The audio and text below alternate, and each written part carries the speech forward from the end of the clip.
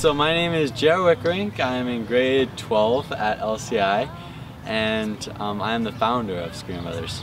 My name is Dawson Wickerink. I'm in grade 11, also at Lethbridge Collegiate Institute, and I am the CFO at Screamin Brothers. Okay, so we make an allergen-free frozen treat. It's basically just like ice cream, but it's made with organic coconut milk instead of dairy. We also try to use local and organic ingredients whenever possible. So the partnership with Mocha is awesome. They're one of the greatest restaurants in Lethbridge, probably the best.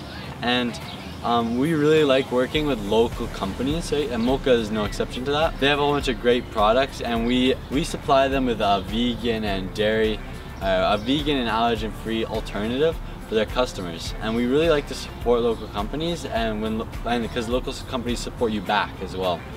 It's really important to us, and we hope to keep working with them in the future. 5% of our net profits go back to support youth organizations locally and internationally.